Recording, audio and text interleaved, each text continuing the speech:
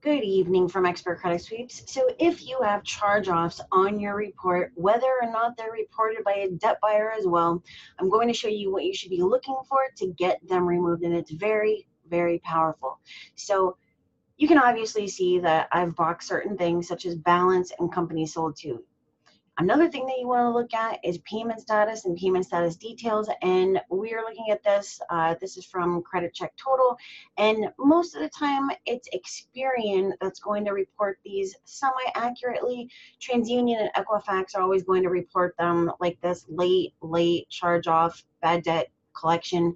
So don't even bother looking at those. It's really just the Experian ones, and with the big banks, they're normally going to be on all three bureaus anyway. So back to this.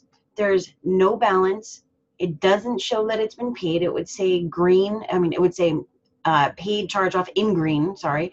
And this doesn't show that. There's no balance, doesn't say paid, and it doesn't say transferred or sold. Therefore, it has to be removed. Now, if you look at this one, once again, charge off, no balance, does not say sold to. But if you look at Equifax, right down here in the comments, it says paid charge off. How is that so? Why doesn't Experian show paid charge off? Okay, so this one is reported accurately. It says company sold to LVNV. So you see right here how these two don't have it. That's just the way that it's reported. It's always going to report like that. So this one is how it should look. Okay, LVNV is the one that owns the account. They're the ones that can report the balance. So another one, and this belongs to the same client, shows a monthly payment of $72. How is that? Another issue is that Portfolio actually owns this account. So why isn't this reported right here as sold to Portfolio Recovery? That makes no sense. Why is there a monthly payment of $72 reported on number one, a charge off because it's closed, and number two, an account that Fingerhut does not own?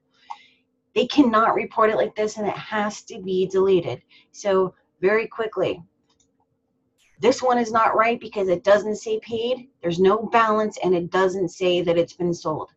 This one is not accurate because it says down here in the comments that it's been paid, but the status does not say that it's been paid, and it also doesn't say that it's been sold.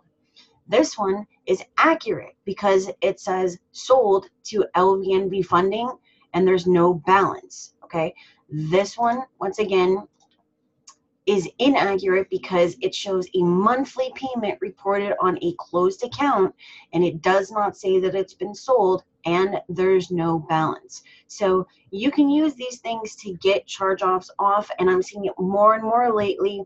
I did 5 progress reports last night, and there were probably 4 of them just between 5 clients that actually had no balance and didn't say paid, transferred, or sold. So make sure that you're looking for these little things.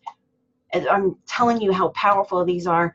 That's going to get these accounts taken off. Okay, the debt buyer, if they're reporting on the credit report, they're the only ones that should have a balance. If it was sold, it needs to report as sold. That is basically it for tonight, guys. If you need help and you want an actual expert to take over your credit sweep, make sure that you go schedule your consultation at expertcreditsweeps.com. And that is it. I hope you guys have a great evening.